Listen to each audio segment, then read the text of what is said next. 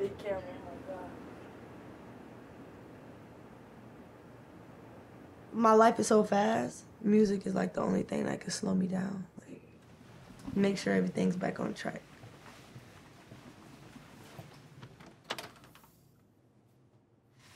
Let's record my vocals.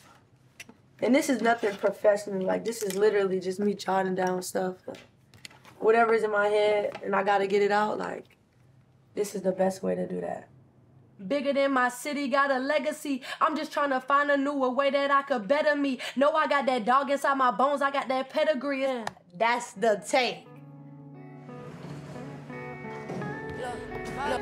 You just gotta change your point of view and how you look at it. Flau'jae Johnson. Up and in from Flau'jae Johnson. Flau'jae Johnson will give you buckets and bars. She's an elite basketball player, and she's an elite rapper. It's never been done before. They recognize me by my voice, I'm on the radio. My father's the reason why I started making music. And I made a promise I would win, so I'm still grinding. I hope you looking down at me, I hope you still smiling. I'm gonna be a mogul and a CEO. Flau'jae the brand, I really wanted to have substance. Man, I'm just gonna do it big, I'm telling you. They used to say I couldn't do it, now they clapping for me. She could for sure go platinum. She could do anything, I think, in music. She has an opportunity to play pro ball someday. Winning championships and winning Grammys. She's gonna do this. You gotta change your point of view and how you look at it.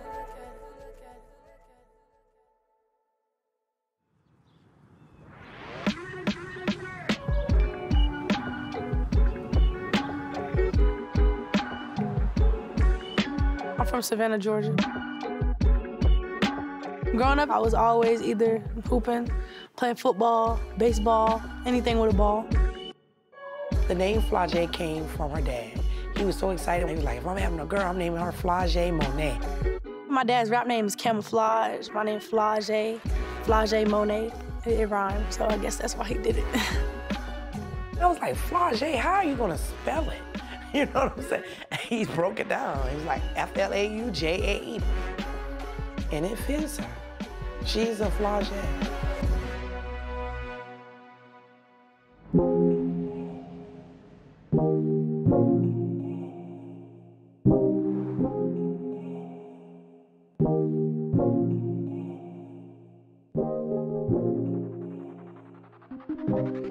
The feedback was just incredible, and which I knew it would be, because he just was that talented, and he just had a style about himself that was different at the time, and it just resonated with a lot of hip-hop fans. All these young cats out here who ain't never been to high school and all they know is the streets, they struggle.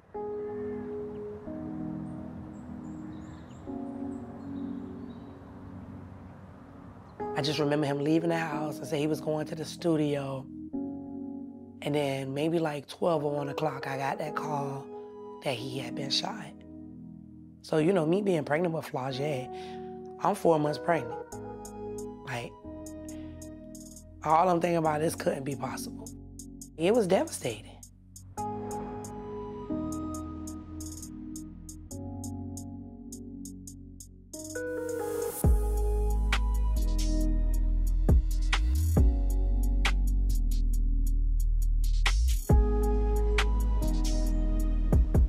Savannah was a rough city, you know, a lot of killing, a lot of senseless violence. It's kind of like he was in the middle of that stuff, you know, being popular in the city, you know, got involved in things that really he shouldn't have been involved in, you know. Just the company that he kept. It just caught up with him. I didn't tell Flau'jae who her dad was for a long time. I did tell her dad passed away, but she didn't know what happened, how it happened. Other people in the schools and people in the streets told her. As a little kid, I'm like, dang, like, I don't got my dad, like, that's lame, like. And that's how I expressed it. But as I got older, I feel like it was missing pieces to the puzzles of myself and how I am and who I am. He the reason that I started. Like, my father's the reason why I started making music. Like, that's the biggest influence for me, because that's the reason I picked up a mic, so I could be, like, more closer to him in a sense. She's like, Mom, I'm his only daughter. Like, think I need to finish this? And I'm like, I want you to walk in your shoes. I said, you wear a size 6. He wore a 10.5. I said, walk in your shoes. But if that's something you feel like you truly want to do, you do it. You the last heir. She said, Mama, I want to do this. Stay straight, ain't my J, stay straight. When I rap, I be super loose. I think she picked up the rapping for her daddy and then fell in love with it. I'm 8 years old, 7, 8 years old. My mom throws these annual birthday parties for my dad, even though he passed away, and everybody comes. It's a big performance. And they plan it, and I'm like, Mom, I want to go there. She was like, it's a club. You can't, what are you talking about? You're 7 years old. You cannot come. Like, I'm a rap. I'm gonna go there and I'm a rap. We brought her in through the back because she was so young. So she was in the dressing room just chilling. You know, we had our little snacks and stuff. But it had gotten late. It was like 10 o'clock. And she fell asleep. So eventually when we was like, let's just go ahead and get her on, she woke up and act like she was never asleep. Like, went out there and rocked the stage. It was amazing.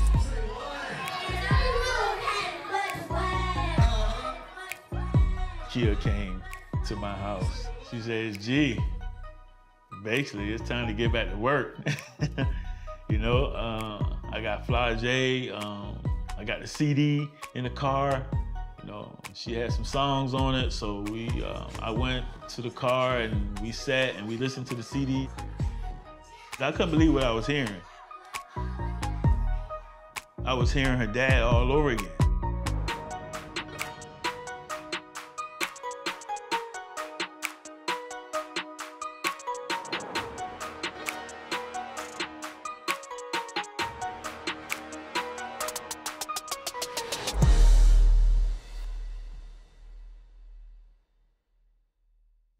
Flau'jae had a love for basketball early on. And you know, me being a mom, I'm just trying to figure out what they do. I put her in ballet. She hated it. She was the only little girl up there crying the whole time. She was like, I don't want to do this. I want to play basketball. I said, Flau'jae, you're 4 years old. There are no basketball teams for a 4-year-old. Then I met this guy at the boys club. He was like, listen, I got a 600 team. None of them know what they're doing at this point. Put on the team with the boys. I'm at the Frank Callen Boys and Girls Club. I got my J's on. I got my arm sleeves on, got my headband on. And we at the jump ball. And I'm like, Mom, I don't know which way to go, which way I go. They tip it up. And like, all I remember is just like, I was just balling, like I was just hooping. I didn't know which way to go. I think I ran the wrong way. But man, I just had the best time of my life.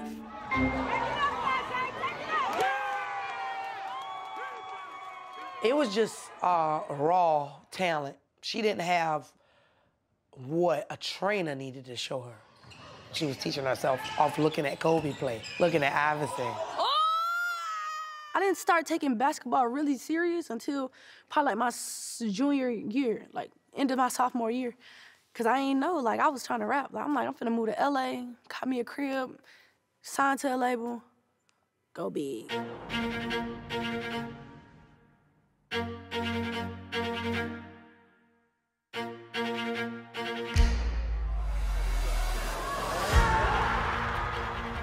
Coach seen me, he was like, you could go to college. And I'm like, college? I don't know. No, nobody college. Like, they gonna pay me to go to college? Like, how does this work?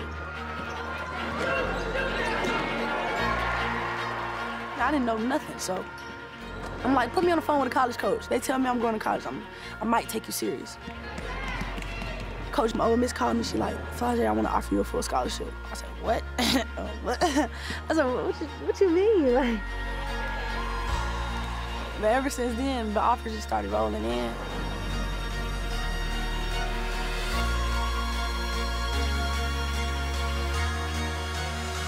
Flau'jae Johnson, a star on the court and on the mic.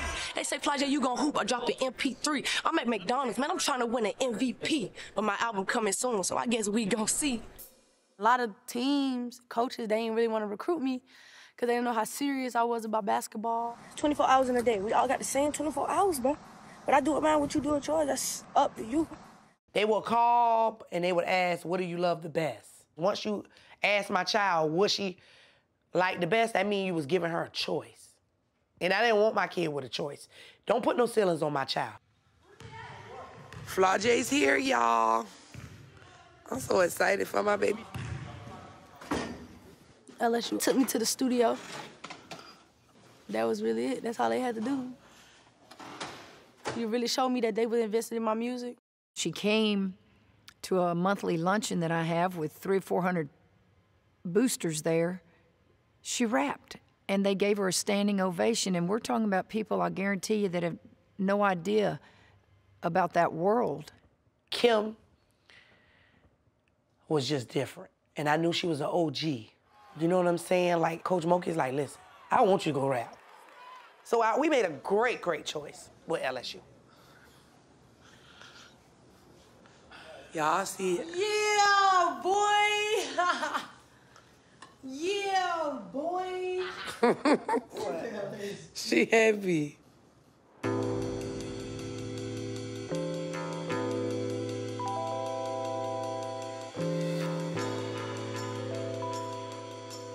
I said, hold up, this Roc Nation on my phone? And it was like, yeah. I said, well, do y'all know she a rapper too? So I'm like, no, we don't know nothing about her being a rapper. I said, but I got some hits right here in my phone I'm about to send y'all, and I need y'all to call me back when y'all done listening.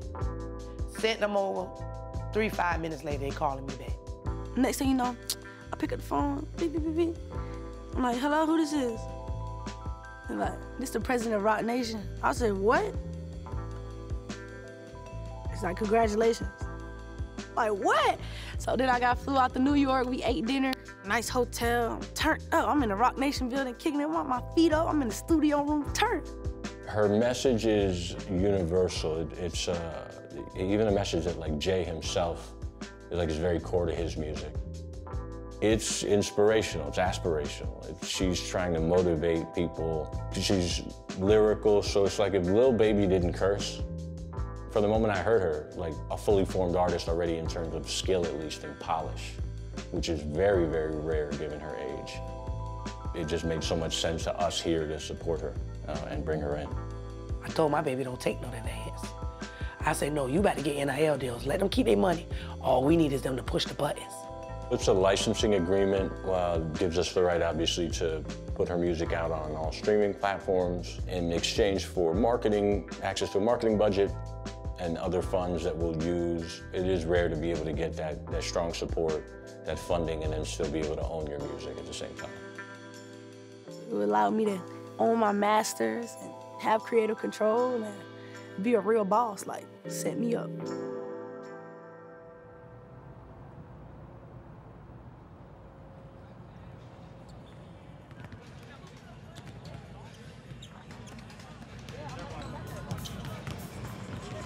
I feel good. I feel blessed.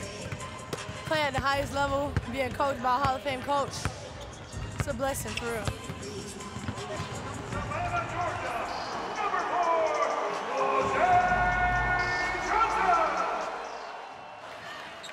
Johnson collects it and scoops it in with the right hand. And a swift pass to Flau'jae Johnson. 3-ball, yes! Flau'jae Johnson.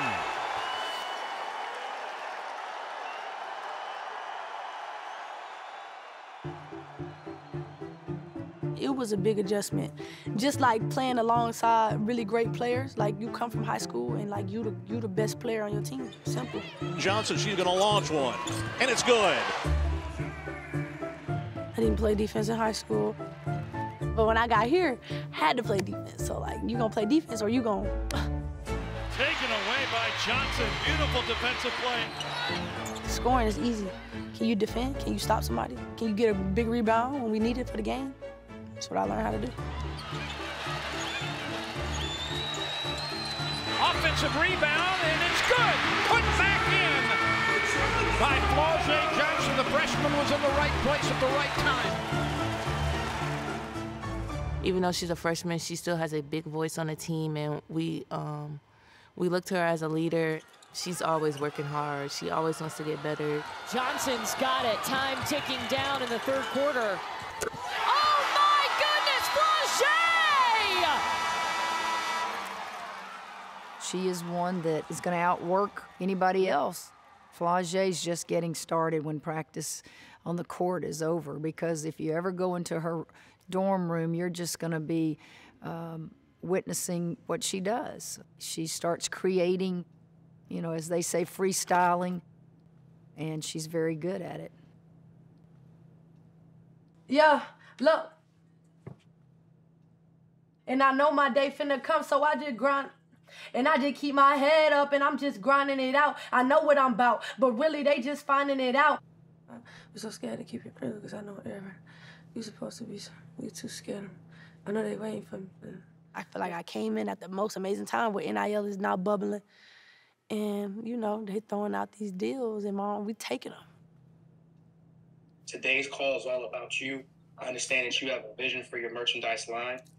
So I'm a rapper and a basketball player. So I didn't want the Big Four to be my overall brand. Like, that's just me as a basketball player. And, like, as an alter ego in a sense, you know what I'm saying? And I really want to visually separate that from me as an artist. Because Flau'jae the brand as a rapper and Big Four as a basketball player, those two separate entities. You feel me? So, so that's the whole goal with that. Okay, bet. Okay.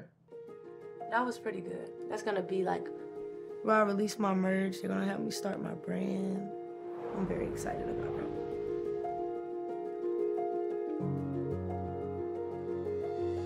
Some of the bigger ongoing deals will be like Puma, JBL, Red Bull. She's been able to really support her family, you know, support her loved ones, you know, at home in Savannah. It's been really good for Flau'jae, and it's going to get even better. Those like the amount I want my companies to gross, like over the years, like collectively, all of my companies, from my music, from my basketball, to my merch, from my YouTube. I just write everything down. The whole wall will be filled up soon. I think she's balancing it well because she can handle it, so it was never a lot of pressure for her for some reason. Like, she made it her schedule.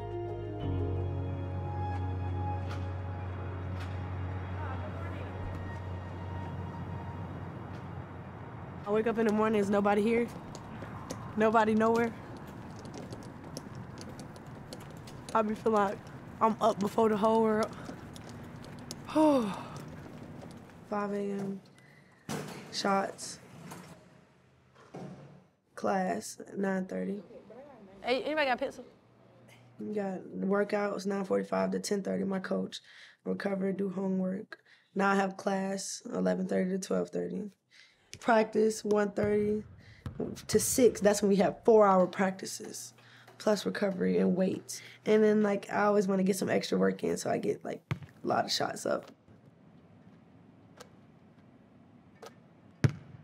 Until 9 o'clock, and I'm back to sleep, and I'm back at it. Trying to stretch my days. Flau'jae she different. I gotta make it.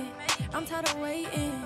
I gotta take it. You get a basketball player that want to be a rapper sometimes. That's already a basketball player. And you get a rapper that now want to play basketball. But you never see a person doing both at the same time on both of these big stages. She's an elite basketball player and she's an elite rapper. It's never been done before. Flau'jae is the first rapper baller. I gotta make it, cause I work determination. I'm really creating a blueprint for it, so I'm being real methodical about what I do. You know what I'm saying? So I got my hand in everything. When it's all said and done, I'm gonna be a mogul and a CEO. Man, I'm really gonna do it big, I'm telling you. I know that I can do it. Now I gotta make them believe. And I don't work too hard for you to come take it from me. Think about my dad every day. Just about. I know he's proud of me, but I just wish he could see what I'm doing. It's my goal to carry the torch and finish that legacy. And making something bigger than anybody ever thought it could be. I'm ready to take over the world.